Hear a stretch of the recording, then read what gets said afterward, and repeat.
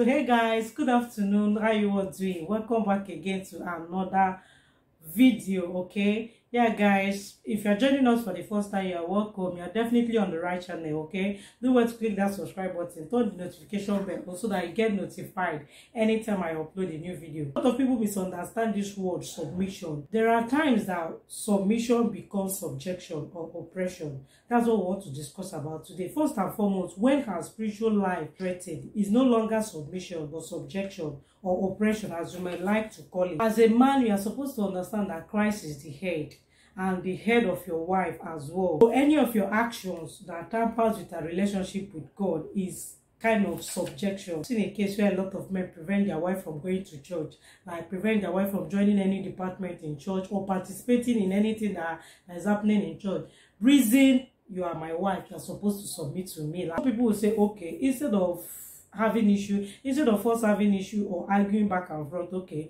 let me stop going to church. Even if she decides to, okay, abide by what you are saying, I believe and I hope that you shouldn't be the one that is making her spiritual life, her spiritual calling to die, because by so doing you are coming in between her and her God. You might want to check yourself to know if you are threatening the spiritual life of your wife. Another time that submission becomes subjection, when her health or her life is at risk. Guys, you know some men, their wife will just put to bed, like down there is still healing, it's still sore, and they will come and be demanding for intimacy with their wife. When the wife is not giving in to your request, you'll now be like, I am the husband. The Bible says submit to your husband. The organ cuckoo kill her. Like Kuku Kiha, you should know when to draw the line. Ephesians 5:25 also said that husband, love your wife, even as Christ loved the church. Love that God had for the church is expressed when he gave. Like he so loved us so much that he gave his only begotten son. So if you love your wife to the point of, okay, you want her to submit to you, you should be able to let go of some of your selfish desire. Like I'm talking on this aspect of people that just put to bed, and you see some of them beating their pregnant wife when you know that at that moment her life, her health is at risk. All you care for, I'm the head of the house, you ought to submit to me. It's not always working like that. So, and I want to use this medium, this Christmas period, like to kind of urge men out there, as long as you're seeking for submission, make sure that her spiritual life is not threatened, and make sure that her life is not at risk where you're seeking for submission. If not, it's no longer submission, it's subjection and oppression. Okay, so moving on, guys. Another time that I feel that submission because subjection is when her purpose and dreams are threatened. Like you are the bridegroom. A lot of men don't understand that the reason why they call you bridegroom is to groom your wife. You ought to groom her talent, her purpose, her vision. Like you are there to groom your wife. Okay, so when you are not grooming your wife and you are making her dream, her purpose, her aspiration that like to die simply because she's trying to submit to you, or God, is no longer submission but subjection, like oppression of the highest order. Her purpose is crying out for expression. The whole world, I mean, is waiting for the manifestation of that purpose that God put in her. So help her out by being the bridegroom, which you're supposed to be. Okay, so at every point, whatever thing you are doing, as long as you're seeking or seeking for submission from your wife, check very well and make sure that it is not oppression. You are not oppressing your wife in any way. Yeah, another time I know submission because subjection is when her happiness is at stake. Like I know a lot of people, they'll be telling you, whatever makes you happy, do it. Some people will say,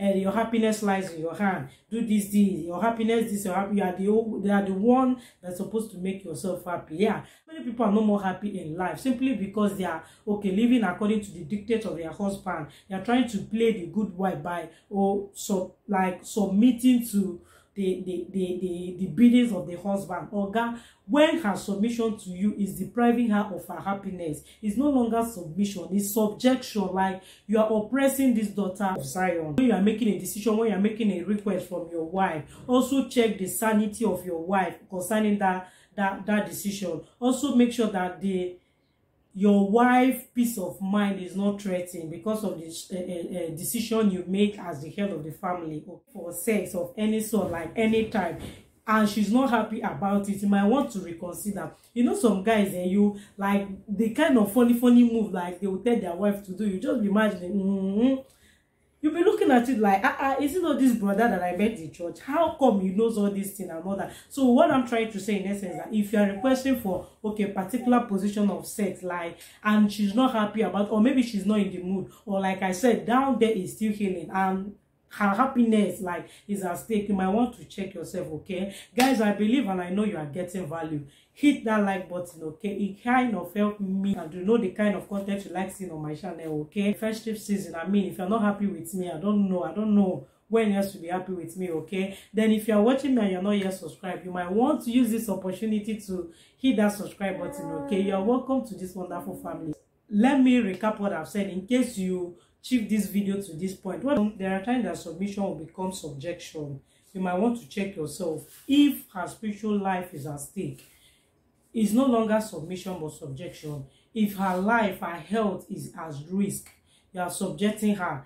If the decision you are taking is not allowing her purpose and dream to come to manifestation, God, you are suppressing your wife. And if the decisions you are taking as the head of the family is depriving your wife her happiness, her sanity, her peace of mind, it is no longer submission, it is subjection, okay? And if you are considering your wife in some of the things that you are, in some of the decisions that you are making in life, you will find her submitting like freely without any grudges of any sort. So don't come and be rubbing each other like I'm the man of the house. We blame it on the Bible that said wife submit to your husband and all that. Remember that a portion of the Bible also said that husband love your wife like as Christ loved the church. Christ love, I still believe, is unconditional. So as you are vying for submission, also make sure that you are loving your wife according to the standard of Christ, okay? Force your opinion using submission. You know, a lot of guys, when they want to do something, they will hide under wife submits to your husband and be doing it. So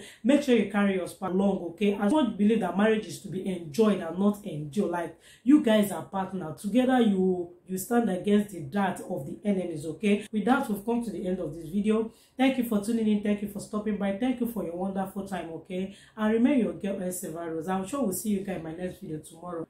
Till then, remain kind and remain safe to one another. Remember to show love. Christ is the reason for the season.